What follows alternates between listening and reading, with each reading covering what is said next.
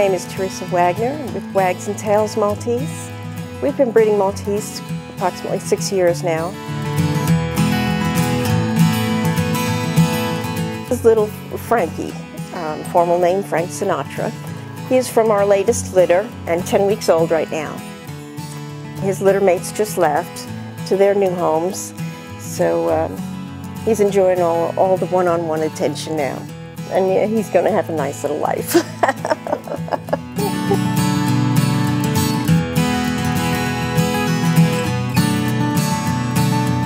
Breeding Maltese and being a dog breeder in itself is very rewarding.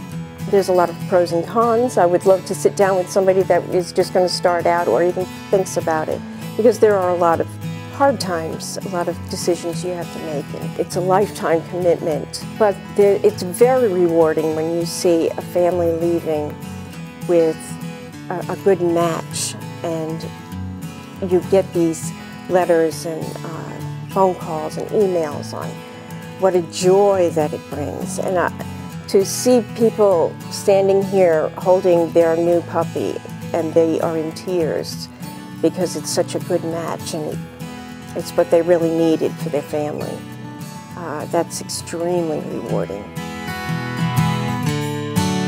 Very first inspection, he made an arrangement to come for a day that was actually convenient for me. That worked out nice. I thought I knew pretty much what I was required of, but during that inspection, the inspector would point out little things that were very helpful. It's not just rules, it was actually very beneficial to have everything labeled and organized, and it was helpful for me to see that there was actually a structure that I could follow. There are, of course, 3 ways you could identify your dogs. We do require on-dog identification, and that can be a collar and a tag, a tattoo, or a microchip. Any of those 3 methods are acceptable. And let's see that he has his DNA profile number recorded, and all of his little breeding records are very good. And I notice it looks like, are you using online record keeping? Have you found that useful?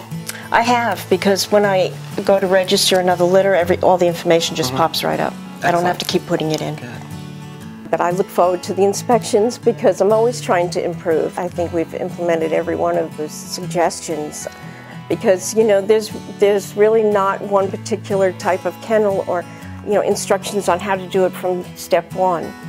But from an inspector's point of view, they see many other breeders and they see what works well, what doesn't.